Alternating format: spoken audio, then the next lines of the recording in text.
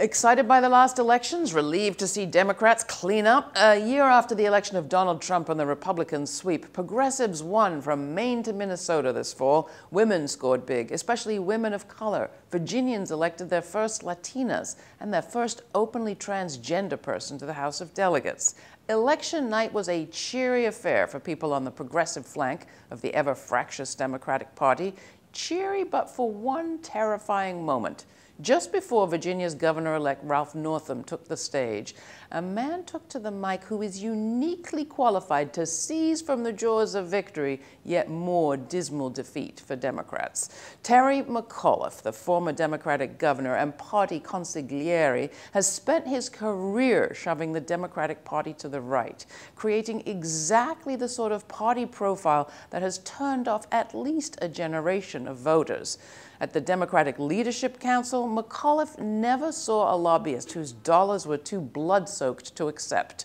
Chevron, Enron, Philip Morris, Monsanto, McAuliffe found them all a warm and cozy place.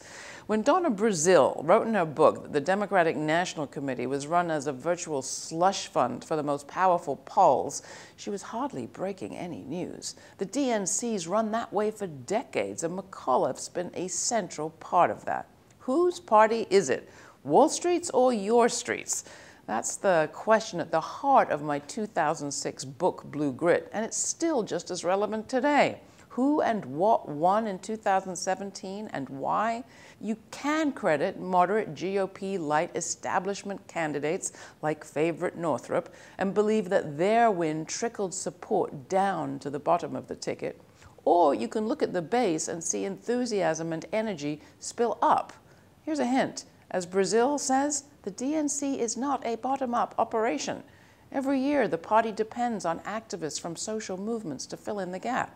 This year, even after 18 months of being bad-mouthed by Clinton crusaders, Bernie Sanders supporters and the groups they tend to be part of raised money, knocked doors, made calls, and did the work local party outfits might do if they had the funds or the encouragement, but they don't.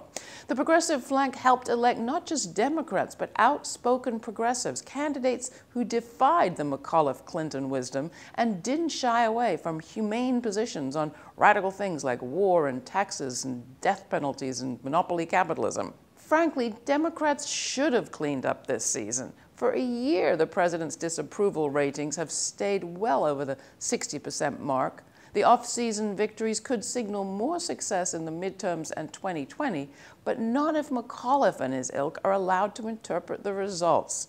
Luckily, on election night, the reporter I happened to be watching was young and real enough not to listen to McAuliffe's speech about Northrop as a moderate model. He kept on talking about exciting down-ticket victories. Long may that sort of reporting continue. You can write to me, Laura, L-A-U-R-A, @lauraflanders.com. And thanks.